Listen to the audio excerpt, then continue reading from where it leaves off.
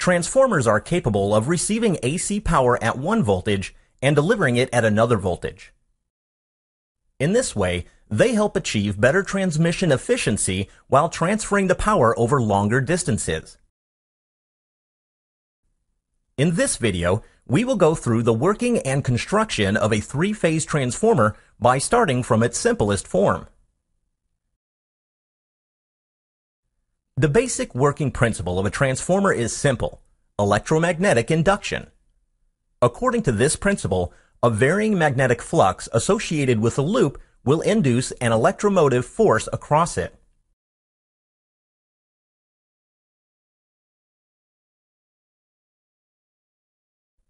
Such a fluctuating magnetic field can easily be produced by a coil and an alternating EMF system. A current-carrying conductor produces a magnetic field around it. The magnetic field produced by a coil will be as shown in the figure. With the fluctuating nature of the alternating current, the magnetic field associated with the coil will also fluctuate.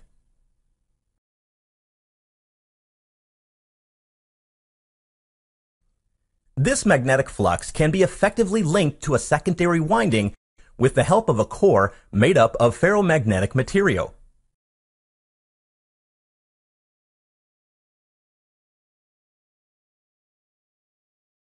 This fluctuating magnetic field will induce an EMF in the secondary coils due to electromagnetic induction.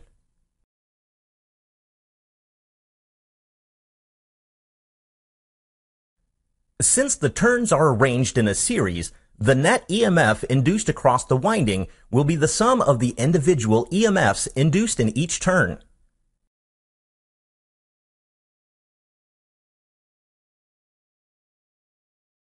Since the same magnetic flux is passing through the primary and secondary coils, the EMF per turn for both the primary and secondary coils will be the same. The EMF per turn for the primary coil is related to the applied input voltage as shown. As a result, the induced EMF at the secondary coil is expressed as follows. This simply means that with fewer turns in the secondary than in primary, one can lower the voltage. For the reverse case, one can increase the voltage. But since energy is conserved, the primary and secondary currents have to obey the following relationship.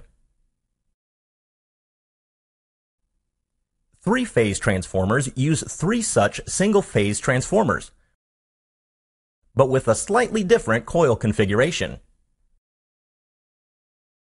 Here, the primary and secondary coils sit concentrically.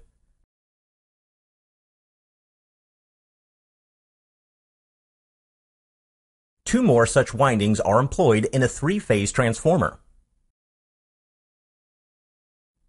Transformers with high power ratings generally employ a special kind of winding, known as a disc-type winding, where separate disc windings are connected in series through outer and inner crossovers.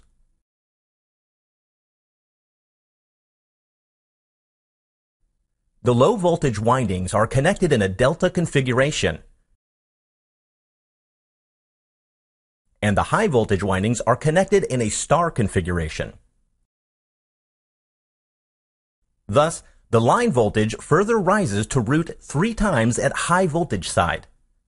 This also means that, from a three-phase step-up transformer, we can draw 4 output wires, 3 phase power wires, and 1 neutral.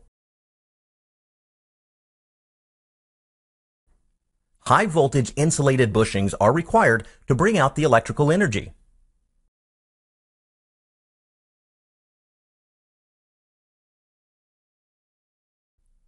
The core of the transformer is made of thin insulated steel laminations.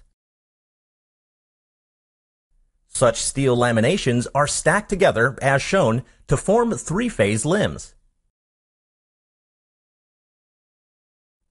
The purpose of thin laminations is to reduce energy loss due to eddy current formation. The low-voltage windings usually sit near the core.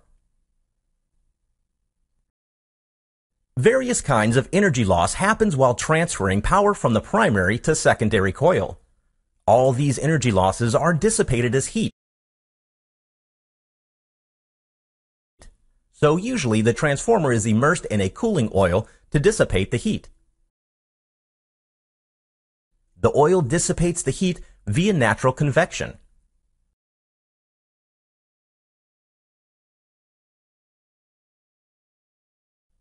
Oil in the tank will expand as it absorbs the heat.